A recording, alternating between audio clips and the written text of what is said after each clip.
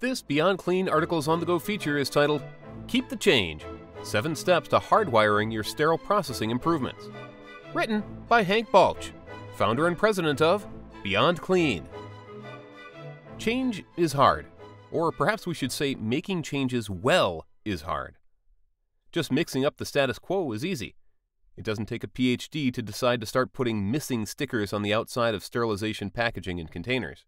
It doesn't require a lot of planning to simply tell sterile processing staff members to start prioritizing clinic instruments after 3 p.m. But how do you do these things in a way that doesn't stress out your staff, gives space for frontline technician input, and has a chance of actually working, not only today, but also 3 years from now? Here are 7 steps to hardwiring your department improvements in a way that can make the changes stick. 1. Identify the issue. This first point is self-evident. Before any changes are made, everyone on the team needs to agree on the particular issue that needs addressing. Is it that vendors are delivering their loaner trays too late to safely process for surgery? Then the specific issue is late loaner delivery, and not necessarily the entire loaner workflow. This narrows your scope and makes the rest of these steps make more sense. 2. Find out the why behind it. Once the issue is identified, it's important to find out the why behind it before trying to provide any tangible solutions. For instance, if the issue is late loaner deliveries, there may be multiple different whys that have caused it, each with a totally different solution.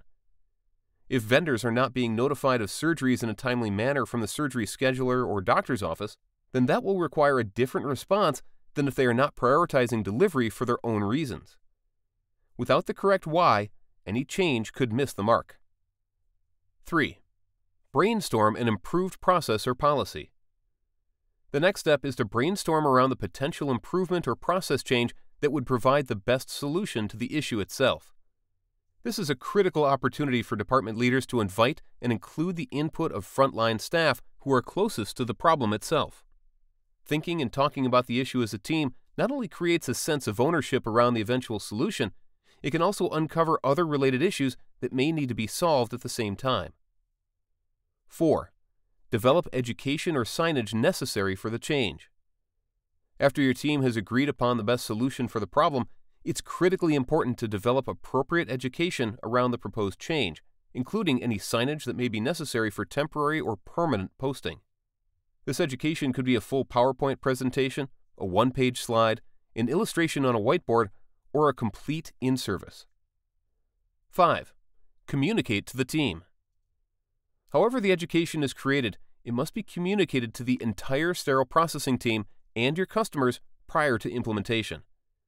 I emphasize the entire team because this communication step is at the root of much frustration from frontline staff who feel like changes are made to various aspects of the department without their input and without their knowledge. You can imagine the stress of a third-shift technician who comes in on a regular basis only to be told that we don't do it that way anymore, but without any concrete education or communication to explain the what, why, and how behind the new change. Surprise changes are not fair to our team and not fair to our customers. Proper communication is key. 6. Schedule a go-live date. Connected to education and communication is the concept of scheduling a go-live date for any new department changes. Because of the large number of changes that can occur in sterile processing, from new trays to new count sheets, different chemicals and different policies, it can be helpful to reduce the instances that these changes are implemented with your teams. If at all possible, a good rule is to schedule your go-live dates for changes at the same time you have your department staff meetings. This gives you enough time to develop adequate education and signage and ensures you've been able to communicate with all members of your team, across all shifts, and all customers who may be impacted by the new process. The stability of go-live dates will also protect the sanity of your team members who may become overwhelmed with too many changes, too often, with no hope for keeping track of them all. 7. Audit to sustain the change. Finally, if you put all the time, effort, and energy into implementing a process improvement or policy change in your department, you owe it to yourself and your team to develop an audit process to ensure you sustain the change. These audits need not be time-consuming or intrusive, but they are an essential part of identifying unforeseen challenges with your proposed solutions, before staff give up on the change or lose trust in the entire improvement process.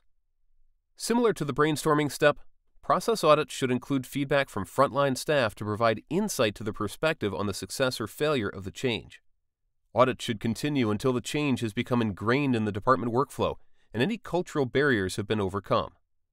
One of the most common reasons sterile processing changes fail is because we do only steps 1, identify the issue, and 5, communicate to the team. We see something is not working, and then we tell people around us that we need to do it differently. The process is repeated again and again until we are surrounded by a fog of ambiguous changes that aren't written down anywhere, haven't been thoroughly vetted to ensure they're the best possible improvement for the situation, weren't properly educated, were implemented on a random Thursday night, and are failing miserably. There is a better way. It does mean that changes will take more time and thought, and it may mean communicating this to our customers who expect some changes to be made immediately. But over the long haul, this will mean the difference in real progress for our departments or continued frustration for everyone involved. It's worth it to take the time so that you can keep the change.